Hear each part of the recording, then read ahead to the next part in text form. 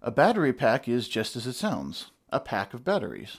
In this case, alkaline batteries that you can get in any regular store. You'll also sometimes hear battery pack refer to something like a lithium-ion battery pack, where it's a bag of chemicals making up the battery. But in this case, we're talking about combining batteries into a pack, using nothing but dollar store electrical tape and some wire. So the wire I use is this real simple, real cheap jumper wire, or header wire, whichever you prefer. It's just regular old thin copper wire, and soldered on are these metal pins. It just makes everything easier in hobby electronics. You don't have to use this wire, but it is recommended. I got mine off of SparkFun. You can get it off Amazon. You can get it in little packs, like I got some more in the Arduino pack. Just had some in there. Male to male. Jumper, header, wire, whatever you want. But if you don't want to get that, go to a hardware store and find real thin wire. You want solid core, because braided is lots of little wires, and you take that out and it's like trying to thread a needle. It's a pain in the butt. So get you some real thin, solid core wire. Or, ideally, get this, because then you won't have to strip it or anything. And the final thing you will want to have, again, perfectly fine from the dollar store, aluminum foil. Get a little cheapy box, you're not going to be using much. Now, what's the point of making a battery pack? First of all, alkaline batteries have two properties. They have a voltage that they put out, and they have a maximum current that they can put out. If you use them near that maximum current, they're going to heat up, they're going to not last long, so you don't want to use them at the maximum current. So you combine batteries to increase the voltage to power something bigger, or to provide more current to power something faster. Now, your battery-powered devices all over the place will use this. If you open up a remote control and you put 2 or 4 batteries in there, I have a label maker that takes 6 of them. Anytime you put more than one battery inside a device, this is the same thing. We're just using electrical tape and aluminum foil instead of the pieces of metal inside that chamber. But it's the same thing. Put very simply, when you take a 1.5 volt battery and you stick it in series with another one, you now have a 3 volt battery. Add another one, you get 4.5. The voltages just add if you put them in series. If you put them in parallel, the voltages stay the same, but both of them are supplying power at the same time, which means you're splitting your current draw between the two. So if these can put out 1 amp each, whatever the number happens to be, and you want a 1 amp draw, then you can have 2 batteries to draw half an amp, roughly, from each, and make the batteries last longer. Now, you may be familiar with the concept of a short circuit. The fact that I'm holding this battery in both my fingers, which is a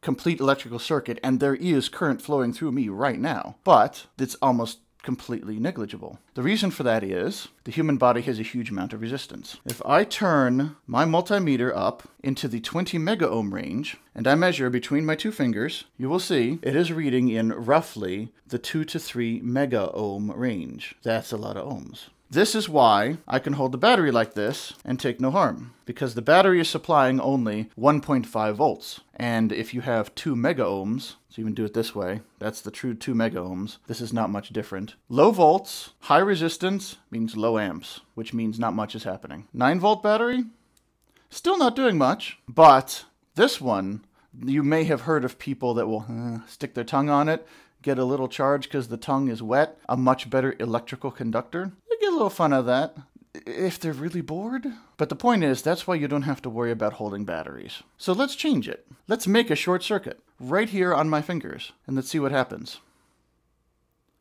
Well, nothing. Ow. Until. You notice that delay? That was not an electric shock.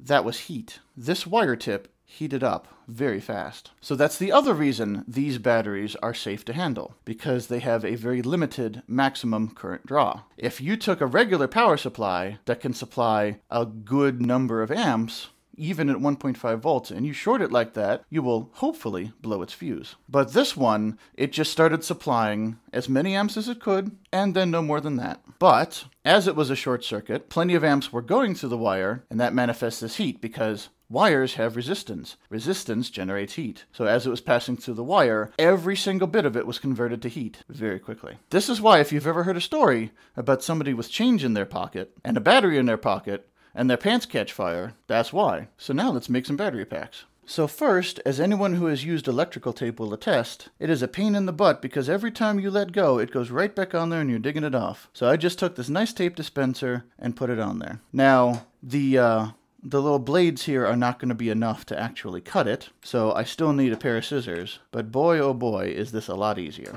So the first thing we're going to do is make a 1 battery pack. Stay with me, I have a reason. So you take a battery. Now, what we have to do is you basically are going to put the wire on here and you're going to tape it down with electrical tape. I have come up with this genius idea of aluminum foil. So very quickly, simply, easily, here's what we do. You just take off some aluminum foil, make a little ball. Then you take off some electrical tape, get a nice long piece. Don't be stingy. This stuff's at the dollar store. This stuff is at the dollar store.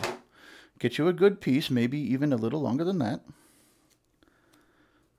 Stick the foil ball in the middle of the sticky part.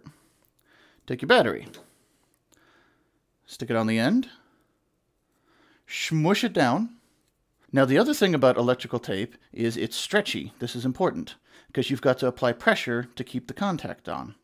So stretch it down. All right, so you got your foil ball pressed. Stretch it down. Stick it on. Turn it around. Oh, that came off. Just stretch it. Put it down. There you go. Let's do the other end. The end with the nubbin, the pain in the butt end. Take another piece. Don't be afraid to take too much. This is not precision work. Make a little foil ball. Get yourself a length of tape. Stick the foil ball on. Put it on your battery. Smush it down. Connect. Remember to stretch. So you just take it, stretch it, put it down. Then smash it down. Give it a roll. Make sure it's nice and tight. There, 1 battery pack. So much easier than doing something like this, which was my old method. That's fragile, the wires like to come out, and it's just not good. So how do we get wires into this? Oh, not like that. Broke my wire. Just stick it in the foil. There you go. There's one. Stick it in the foil. There's the other one. You might say, aluminum foil is not that great a conductor. Well, you're right, but it's good enough. We're dealing with alkaline batteries here. So let's test the resistance. Let's put it nice and low. I have here aluminum foil, and I have here multimeter probes. What is the resistance across the two ends of this aluminum foil? 0.3 ohms. 0.3 of an ohm. Now that does not speak for how much amperage can go through here safely. Again, we're not dealing with that much amperage. We're not dealing with that much voltage. We're not dealing with much of anything. These are batteries. So foil will work just fine. And it's cheap enough you can always use fresh. Very little oxidation. So now that we have wires in our battery, let's go ahead and plug it in, and we'll just measure it, just to make sure it works. Also, pay attention to which end has the nubbin, so that's the positive end. Don't want to forget that. Of course, if you do forget that, you'll get a negative voltage. You can always test it that way. 1.5 volt battery, so we'll set that on 2 volts. And I'll put the positive probe there, and I'll put the negative probe there, and you will see minus 1.59 volts. That means I have it backwards.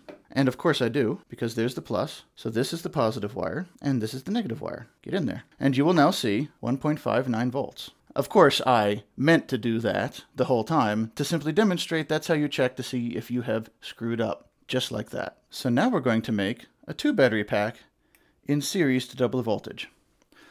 So this part is the easiest part. You just take some electrical tape. Remember the positive end of one to the negative end of the other, right? The nubbin is the positive end. So you just put it down on the table, all right? You put the tape on one, hold them together, stretchy. Make sure to stretch it a little bit. And there you go. Now, turn it over, you're going to see it starts bowing out. That means you have successfully stretched it. So just put one on the other side. So push it down, put a piece there, stretch it, put a piece there. And now you have that.